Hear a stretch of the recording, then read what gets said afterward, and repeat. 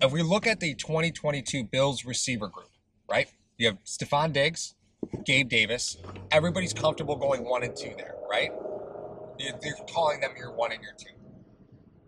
Cole Beasley, future a little bit in question. Some people might not say that it is, but future probably a little bit in question, more so than it was last year. Yes. Right? Okay. We can agree on that, right? Yep. Was Gabe Davis ultimately effective because in the first half of the season, he saw near no action. And in the second part of the season, he was slowly integrated in. And then at the very back half of the season, he was actually leveraged as a talent, right? Was that what made Gabe Davis so effective? Was that because we talk about it all the time, you have to change the offense, right? You got to change the way that you do business. And we complained about the running game for weeks and weeks and weeks and weeks, right? But was Gabe Davis actually the change for this offense? Was he the change?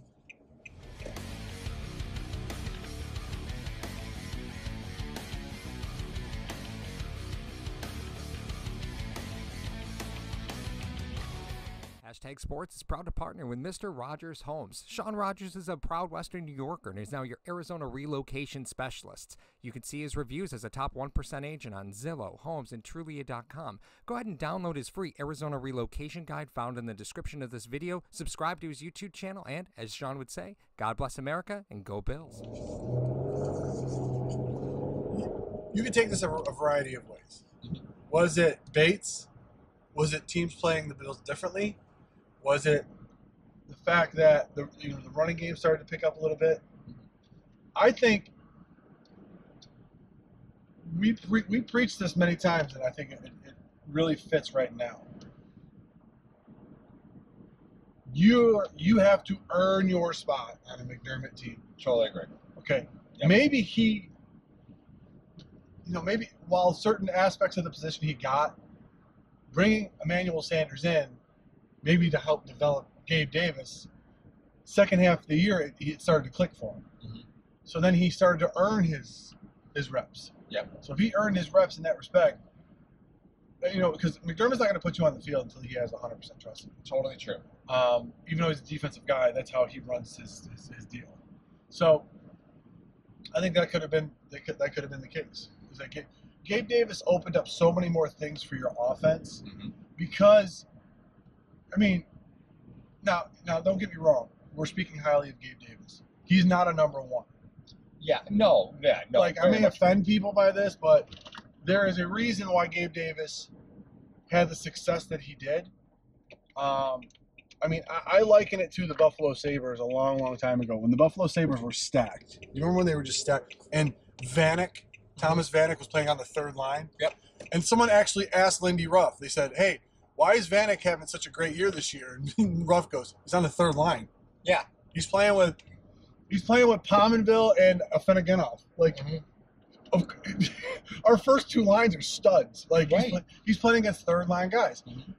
Well, Davis is facing number 2 corners, maybe number 3 corners if you're talking about Beasley in the slide. Yeah. So what we wanted to see from Davis, we've seen where can you dominate the guy that's not the number one. Right. Great. It doesn't mean you're a number one. Totally agree. Yep. So that all being said, I think he proved to you that, okay, now we have a formidable, affordable piece across from Stephon Diggs. Mm-hmm. How much is he going to cost, though, in 2 years?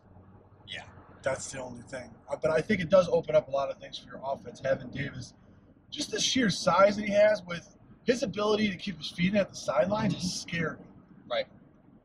Because usually you see 6-foot guys that have that, not 6'2", 215 guys. And I think it's important to call out that Gabe Davis is not a burner. He's not. You see him downfield a lot, and that is because he has done a great job of reading his responsibility and understanding his route and understanding the concept. Have you seen him run, though?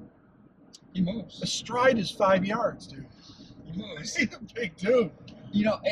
I think it was fascinating because I know the dichotomy between Cole Beasley and Gabe Davis is not one that you would typically put next to each other, right? But the fact that Gabe Davis just incredibly outpaced Cole Beasley in targets the last 8 games of the season, including playoffs. No, in the last 10 games. I think Gabe Davis had like 17 targets the first 8 games of the season. In the last 10 games of the season, he outpaced Beasley in targets, right? That says an awful lot about the direction of your offense. Yeah. You know, it really does. Going more vertical. Right. So the question to me is, how valuable is that slot receiver position really? Right? It's still valuable. I think it's still valuable, sure. Chicken or the egg, Paul? If you're a defense coming in and you think that the slot position is where Beasley can kill you, let's say it's 2nd and 4. Mm-hmm. Who are you going to pay more attention to? But isn't the slot position really only effective when you have a running game? No, not necessarily. I don't think it would be. I mean, if you got Gabe Davis in the slot blocking for the run game.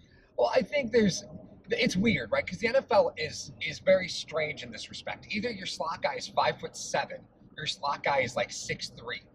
Like either you got Juju Smith or Kyle Pitts, or Kyle Pitts in the slot, you know, or you know, either you have that or N'Keal Harry in the slot, right? You got these freaking monsters in the slot, or you have Braxton Berrios, you know, or you know these little guys, Crowder. Yeah.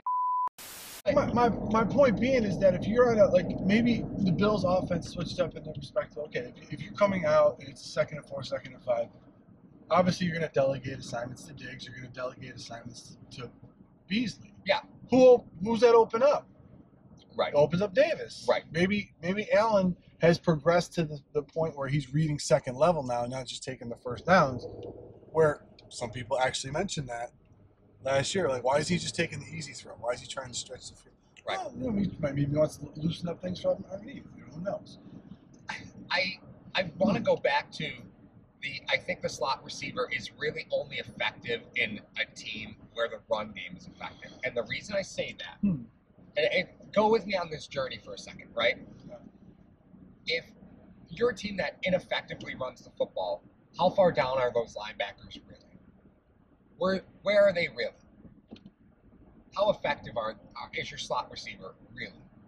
If those linebackers if you run the ball well, those linebackers are hugging the lines. Right. The linebackers' first step. So their first mental step is forward. So you're saying your slot receiver is not as valuable in a run-heavy team? No, I'm saying the slot receiver is more valuable in a run-heavy team because those linebackers, their first mental step is down, right? And that slot receiver can exploit that, right? Get in behind. What do we see right now with Cole Beasley? He's always in front of linebackers. There's just nothing you can do about it, right? The Bills ineffectively ran the football almost the entire season, and Cole Beasley was, you know, there were some games he saw 11, 13 targets, and then the next game 2, right? Well, okay, let's take a step back here for a second. We've often said that Beasley supplements the run game for you in the routes that he runs. Sure. So Beasley running a quick little whip route for 3 yards is technically the equivalent to handing it off to Singletary off the tackle. Sure. Okay. So maybe in those games where he had 13 targets, the run game wasn't really getting there. Wasn't really picking up. But so you had that to supplement that little short thing. But you're making my point for me. No, but so you're saying that if they ran the ball well in those games, then Beasley didn't have many targets. I'm saying his targets would have been more effective. I think we're getting crossed up here. So you're saying that Beasley supplemented the run game. Yes. I agree with you. Okay. Because they needed to try and get the linebackers down, right? They needed to try and get the linebackers to come down. So if you're going to run a 3-yard whip to Cole Beasley, the whole goal is to try and get the linebackers down, right? Yeah. If the linebackers are already down because of another part of the game, another part of your offensive system that's forcing those linebackers first mental step forward, then your slot receiver can exploit the holes in coverage. That's not what Beasley was used for this year. Beasley was used I agree with you, to supplement an ineffective run game. And that made him ineffective as a slot receiver. So that's not what they're supposed to do. So you're saying that as the year progressed, near the end of the year, when Singletary started to pick it up and the run game started to pick it up, you saw less of Beasley. I'm so proud of you. Thank you for going on this journey with me. It was fun, but But you disagree with me. I don't disagree with you at all. My point is this. If you move on from Cole Beasley and your running game suffers with the new zone scheme because it's going to be hard for them, I think. Not hard, but tough for them to learn initially. What do you do to supplement the run game if you don't have Cole Beasley? I'm not running Allen more. That's the answer. No, I'm not. That's the answer. Damn you. Isn't that the answer? Mario, come on, that's the answer. Right? I thought, did we not start one of these conversations with the longevity of Josh Allen? Totally agree. I totally agree. But, that's the answer, right? Wow, if it all goes to hell, go get him, Josh. I understand in case of emergency, maybe you run him 3 or 4 times more than you want to. Mm-hmm. But not as a consistent diet. Not for 17 weeks. No, God, no. Yeah. I agree with you. I agree with you. But does all this being said, what does that mean for addressing the wide receiver position? And is it a position that you need to address? I think a lot of questions will be answered at the draft in this offseason based on what the Buffalo Bills do. Like, if they let go of Beasley, they've made their decision. What if they sign Jamison Crowder? Oh, God. What if they sign Crowder? What if they re-sign John Brown? John Brown's not a slot guy.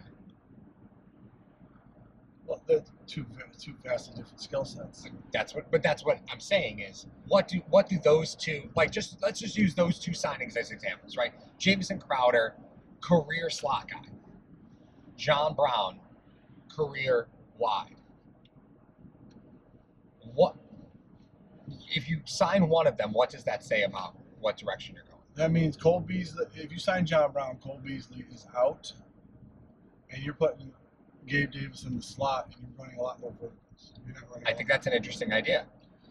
I think if you sign Jamison Crowder, you're trying to spread the defense east and west, so you can run the ball and the tackles in the zone scheme. What do you think they're going to do? I don't think they're signing. I don't think they're going to sign either of those players, but I think what they're going to have. Isaiah Hodges is healthy. Oh, come on. He's my new favorite. I don't care. I got to pick somebody new because Starr's going to be gone and Beasley's going to be gone. And You need a new favorite? I'm Rick Bates. Rick Bates will be gone. The jersey's already in the mail. So Did you really order a Bates jersey? He's already going to have his first 2 games are going to suck. So Did you really order a Bates jersey? I'm not That is confirming the nor kiss denying. of death. Your jersey collection is terrible. You have one of the worst Bills jersey collections on the face of this earth. Guys, it is the kiss of death. Mario, would you mind sharing with the folks the jerseys that you own? Please. Fred Jackson, Okay, that's a no-brainer. That's a layup. Okay, please continue. Paul Posluszny, Keep going. Star Latulele, Okay. Josh Allen, Okay, again, layup. Stephon Diggs, Okay, yeah, layup. That's like getting a Bruce jersey. Like, you'll be able to wear those jerseys forever. I'm Mario glad- Williams. Okay, there it is. But there's so much about that position that's going to tell you about the rest of the offense. It's going to tell you so much. And I want to make sure that people understand that, the type of decisions that they make are going to tell you everything you need to know about what direction they're going. And it's a guess. I don't know what they're going to do. Yeah. You said Jamison Crowder or John Brown. Yeah. They're just first examples off the top of my head. What if it's Evan Ingram? Oh, you dirty, dirty, dirty man. You dirty man. Or David Njoku? Oh, Njoku. That's fascinating. Can you imagine him in the slot? Njoku's a freak. He is. He's a freak. He's a freak athlete, man. He's the who's the guy from Florida? OJ Howard. I put all 3 of those guys in the same category as far as athleticism. So weird, right? Because all from the same draft. I think they were all from the same draft. If my memory serves me correct. Oh, no. Howard couldn't have been. Howard got his 5th-year option picked up. Mm-hmm.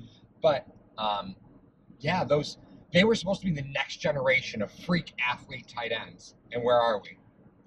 I just think the systems weren't built for them. I agree. But One guy went to Cleveland. It's No, okay. One yeah. guy went to New York, where he's had 3 coaches, and one guy and went to Tampa. went to Tampa, where They didn't have Arians even at the they time. didn't want his particular skill set. No, at no, the position. Arians isn't going to use that position like that. No, but then I don't know. The only reason Gronk was effective was because he had Brady. Brady force-fed Gronk. Oh, he did. He understood To get him Gronk's his skill million. set. Yeah, he understood Gronk's skill set. But, so, wait, let me unpack this a little bit. So you're thinking maybe the slot position is addressed through tight end. So you are, are the Bills back on the board for a tight end in the draft this season? Oh. Mrs. Robinson, are you trying to seduce me?